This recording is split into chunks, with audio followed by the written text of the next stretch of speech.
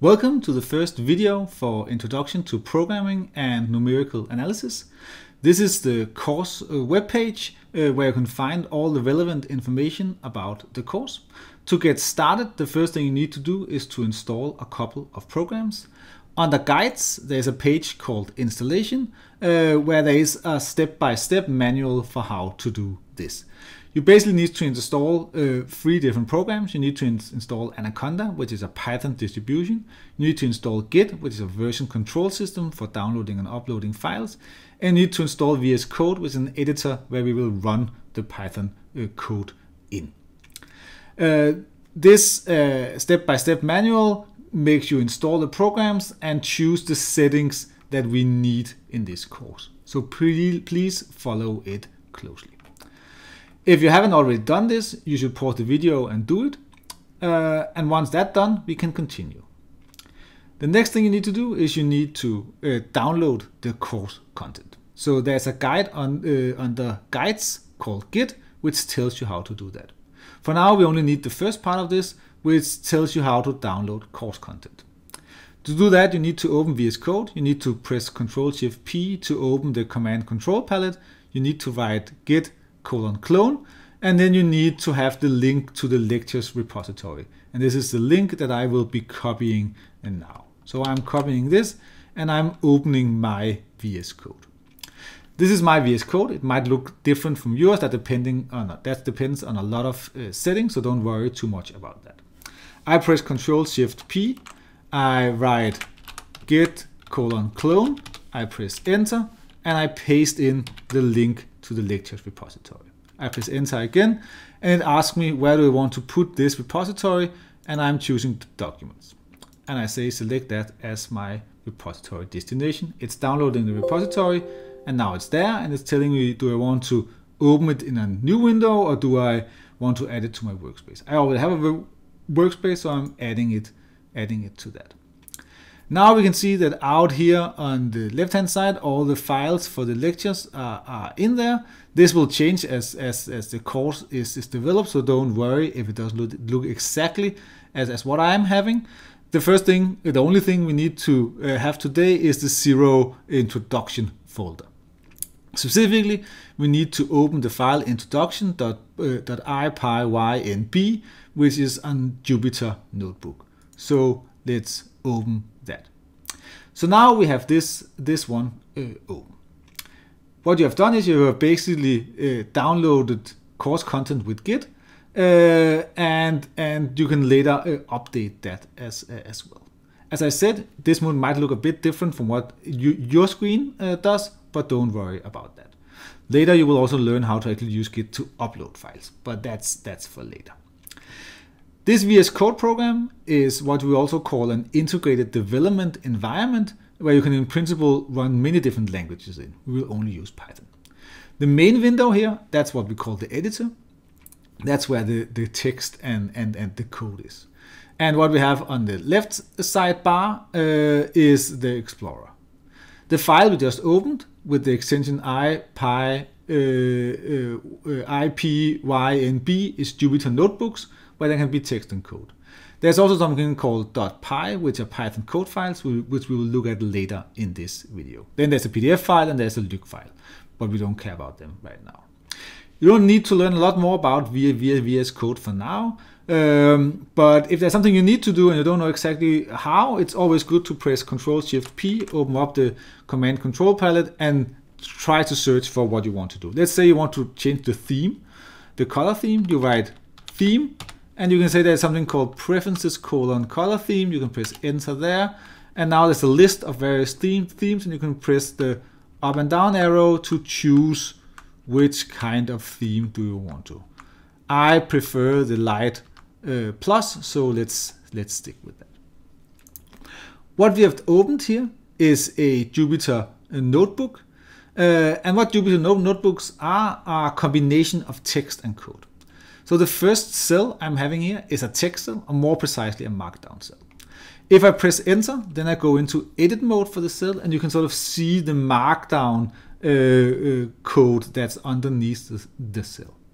I can always go out of edit mode by pressing the escape button. So now I'm back in command mode, and I can go forward by either running the cell by pressing Ctrl Enter. That's just a text cell, so nothing is actually happening. Or I can press Shift Enter, which run the cell and advance. And therefore I get to the next cell. In Markdown, you can do various kind of things. You can write in bold or in italics. You can write lists. You can write LaTeX math. There's a link here to a guide which tells you how to do that.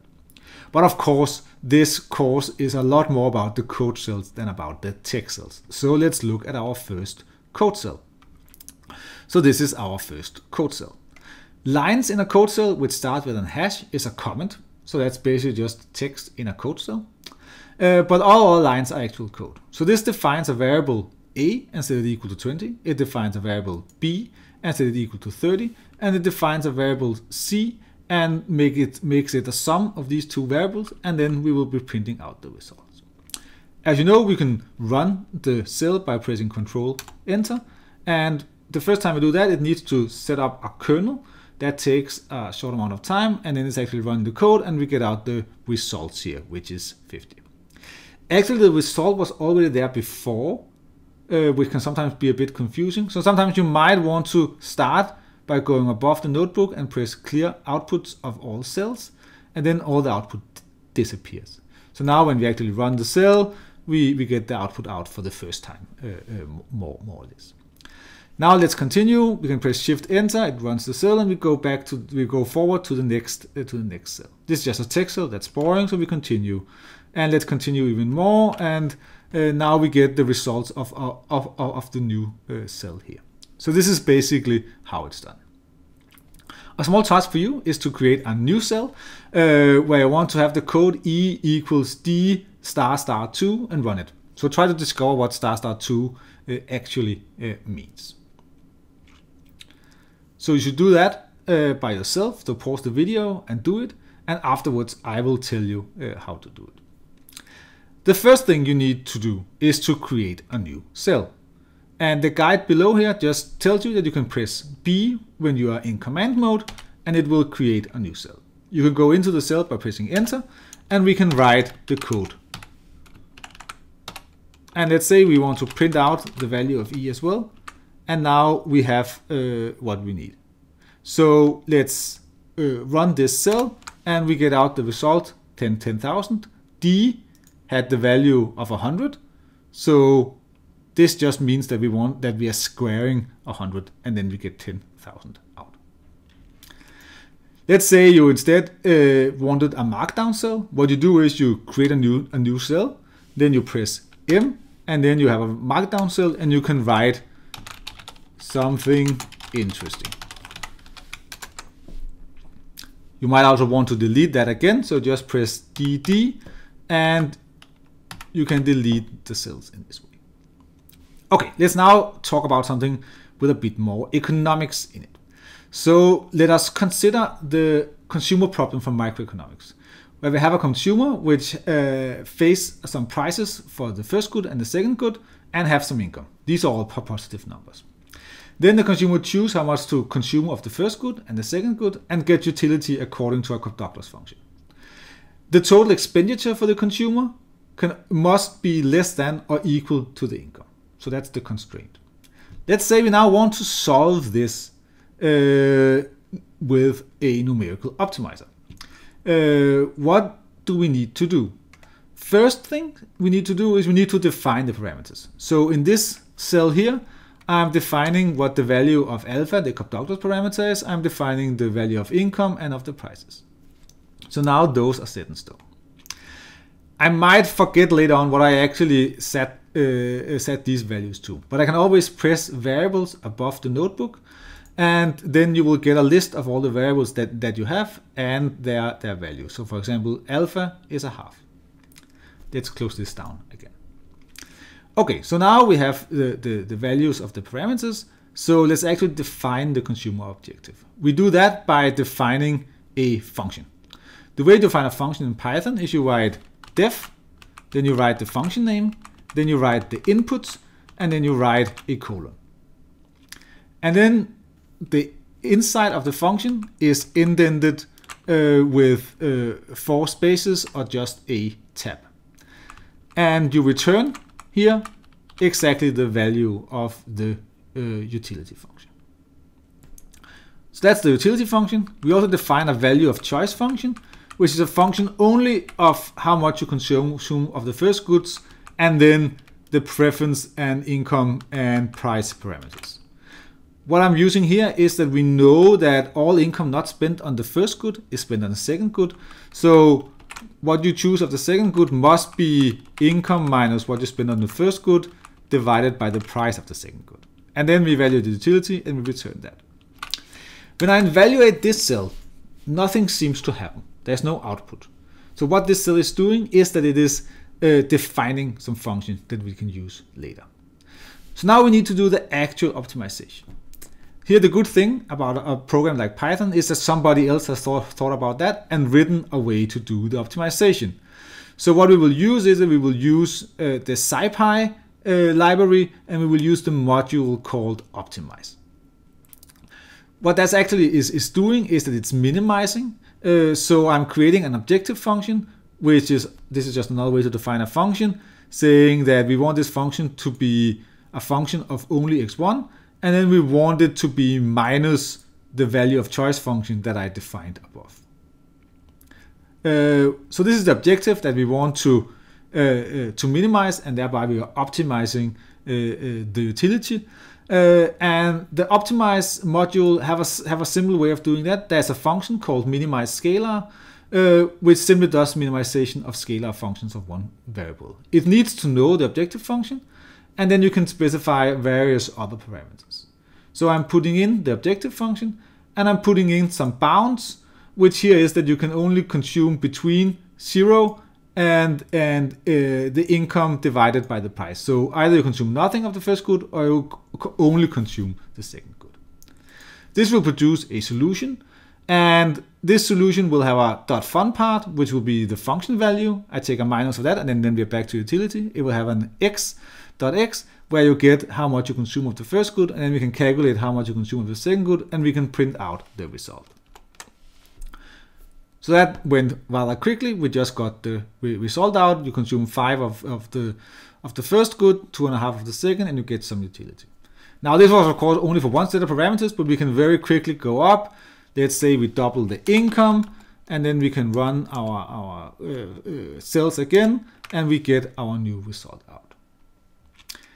Let's say you want to do this for a more general utility function. You might want to do the CS utility function that I've written here. But that's a task for you to begin with. So pause the video and try to see whether you can actually solve the consumer problem with this CS utility function. I will tell you how it is done afterwards, but it's always good to think a bit for yourself first. The solution I would do is something very similar to what I've just did. I will define the parameters. Here I'm choosing a beta value that's very close to 0, which means that it's actually very close to being a conductors function. I will define the utility for CS. Here I'm doing something a bit more complicated. I'm saying that I will only evaluate it if all inputs are above 0, otherwise I will return 0. Then I will, in the same way, create my value of choice for CES. I will create the objective. I will call the minimize scalar function, and I will take out the results in the same way as before, and I will print it here. And we can see that we get something very similar to before because the beta is so close to 0. While if we put in a number that's further away from 0, you can see that the results changes. Okay, so for very few lines of code, we can do something that's rather complicated to do by hand. These can take some time by hand. But of course, we're also using something that we really don't know what is this minimize scalar stuff. But the good thing is you can also do this in a much more simple way. So you can also just use a brute force grid search. So let's tell you what that is. For doing that, I will be importing the NumPy package, which is numerical Python, and I will import that as n.p, as np. And then I will create some vectors using this linspace function. The linspace function, you can sort of hover over it and you can see that it will return evenly spaced numbers over a specified interval. So here between 0 and 10, and it will create 100 numbers. So we can just run this code and then we'll have created these variables. If you're a bit unsure about how that actually looks, we can open the variable stuff and we can look into the x1 vec. We can double click here and we can see exactly what is in this variable. It's numbers between 0 and 10. So everything is as it should be. Let us close this down again and let us close down the variables view. So now the simple idea is simply that we start by not knowing anything. So we say that our best value for x1 and x2, that's simply just not a number called nan. And we say that the best value for utility, that's minus infinity. We haven't seen anything that gives us anything else yet. Then we just loop through all possibilities for x1 and x2. We see whether it's actually the case that what we have of expenditures is less than or equal to the income. If it is, then this is allowed, and we are evaluating utility. And if that utility is better than what we have seen yet, then we update that. And we also update what the best value of x1 and x2 is. So if we run this, we get something that's sort of in the ballpark of what we had before. It's rather close. So just a small note on the code here. Note that whenever I do something here, I am doing a for loop here, then the next thing I'm doing is indented, and then the next thing is indented. And there's always sort of colons at the ends of these lines. So that's the structure of how Python is built up, but you will learn more about that later. But actually, as I said, we didn't get exactly the right result. So we can compare now the utility we got here with the utility that we got with the numerical optimizer before. And we can see that we get something that's smaller. So a small task for you is whether you can think about a way to improve this brute force solution. So pause the video and try that out. What I would suggest doing is simply making more fine vectors. So instead of 100 points in each vector, let's do 1,000 points in each vector. And let's run the code again. And we can see that we still get something that's lower, but now it's a much closer. So we might even continue here, right? We might say, okay, let's put in 10,000. And let's run this. Now we will get very close. We hope. But actually we face a problem here, because now we're doing things 10,000 times 10,000 times. This is a lot of times. And you can see here that it's running. It's taking a lot of seconds to complete. And yeah, we don't want to wait for this. This is a problem with brute force stuff. It can take too long time. So I just press interrupt above the notebook here, and it stops whatever it's doing. So let's go back to 100 and let's run the code again. So it at least produces something. So there are limits to what you can do without knowing some more detailed numerical stuff, but you can't get going just with the brute force. Okay, the final thing I want to tell you is a bit about using modules. So what is a module? A module is simply just a .py file with functions you can import and then call in the notebook. So let's try to open the mymodule.py file here. And you can see that this is containing a file. It's called myfunction. It takes in the x and it returns the square of this x. So if you go back to the notebook, then we can import my module. And we can say that x should be equal to 5, and then we can call mymodule.myfunction on this x value, and it will return it in the y value, and we can print that. Okay, so that was 5 squared, that's 25, everything is working. If you want quickly to go to where my function is, you can go at it with the cursor, and then you can press F12, and then it jumps directly to the my function, and you can see exactly what it does. Okay, but let's go back to the notebook. The final task I want you to consider whether you can solve is that you should create a new module, mynewmodule.py, with a function you choose and call from this notebook. Let's see whether you can do that, and afterwards I will tell you how I would do it. So the first thing you need to do is you need to create a new code cell here. So in this new code cell, you will need to import some stuff.